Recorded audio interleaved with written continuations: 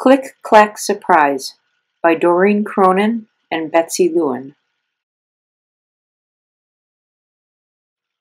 It is a very big day on the farm. A cake is baking, streamers are streaming, mice are floating past the window. The invitations have been delivered. You are invited to Little Duck's birthday party under the maple tree. Cake, games, prizes. Pin the tail on the donkey. Cancelled by donkey. Duck, duck, goose. Cancelled by goose. Steal the bacon. Cancelled by anonymous request. Everybody wants to look their best for Little Duck's party. Duck takes a long, hot bubble bath to look his best.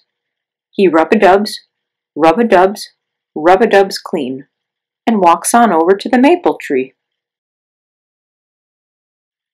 Little Duck watches and then rub-a-dubs too. The sheep need a trim to look their best. They snippety-clip, snippety-clip, snippety-clip clean, and walk on over to the maple tree. Little Duck watches and then snippety-clips too. The cat wants to look her best. She slurp-a-lurps, slurp-a-lurps, slurp-a-lurps clean, and walks on over to the maple tree. Little Duck watches and then slurp-a-lurps too. The chickens take a dust bath to look their best. They shimmy-shake, shimmy-shake, shimmy-shake clean, and walk on over to the maple tree. Little Duck watches and then shimmy-shakes too. The pigs need a mud bath to feel their best. They squish and squash, squish and squash, squish and squash clean, and walk on over to the maple tree. Little Duck watches and then squishes and squashes too. The cows like themselves just the way they are. No rub-a-dubbing, no snippety-clipping, no slurp-a-lurping, no shimmy-shaking, no squish and squashing. They walk on over to the maple tree.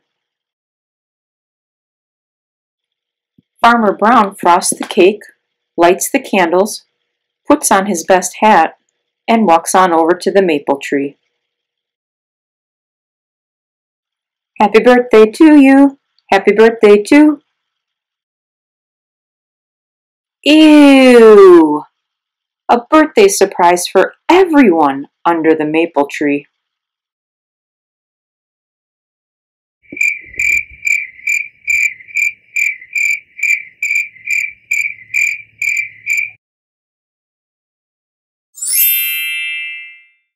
Don't Wake Up the Tiger by Britta Teckentrup.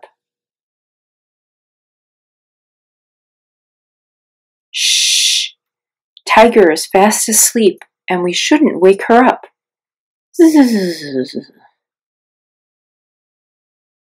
But she's in the way.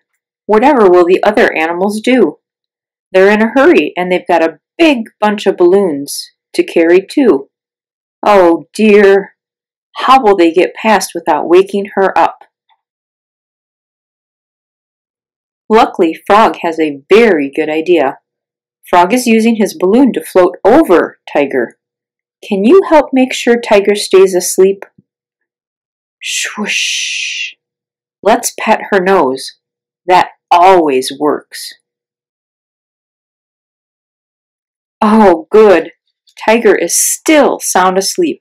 Now it's Fox's turn. But look, Fox is too heavy for his balloon, and the balloon is dropping lower and lower. Blow! Blow as hard as you can.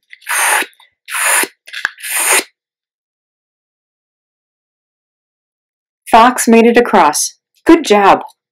It's Tortoise's turn now. He's looking a bit worried because Tiger is waking up. Let's pet Tiger's tummy. There, nice and gentle. That will help her sleep.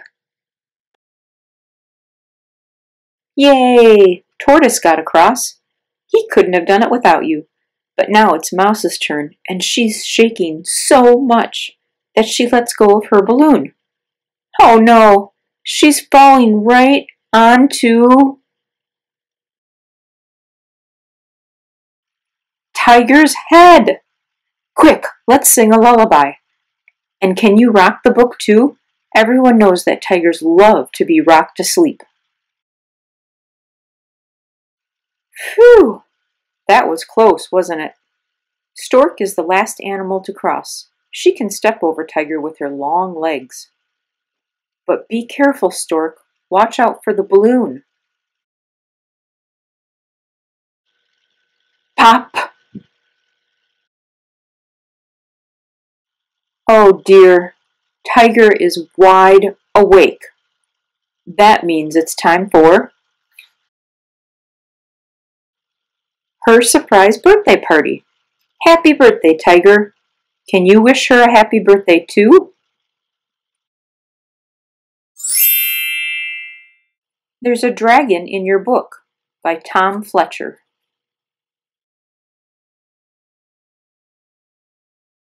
Oh look, there's an egg in your book. It looks ready to hatch.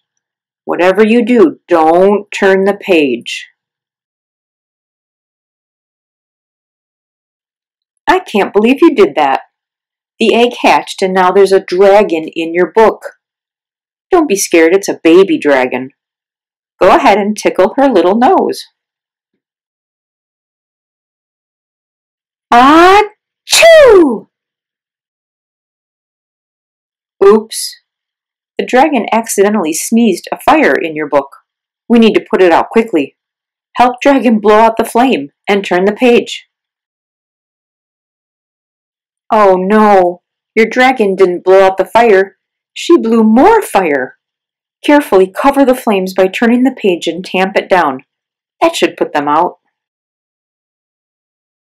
It didn't work. They're getting bigger. Don't get too close. If only we could think of a way to put out this fire. That's it. Let's use your imagination to put out the fire. Imagine a great big water balloon right in the middle of the next page. Make sure it's full and ready to pop. Perfect. Now use your finger to pop the balloon and get ready for the splash.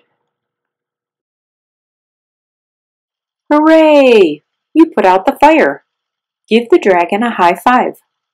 You have a great imagination, and Dragon must be a little hungry now. Why don't you use your imagination again and think up a yummy treat for her? How about a triple scoop of yummy, ice-cold chocolate and strawberry ice cream with sprinkles? Wow, that looks delicious. Yum. Well, Dragon must be tired after all that adventure. I think it's time for her to fly home. She's probably very full. She's going to need some help taking off. Flap the book up and down like giant dragon wings. Almost there. Keep flapping. There she goes. Goodbye, Dragon. Wave goodbye and turn the... Hang on a second. What's this? Oh, look. More eggs. Whatever you do, don't turn the page.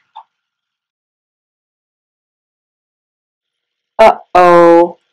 I think it's time to close the book. Carefully.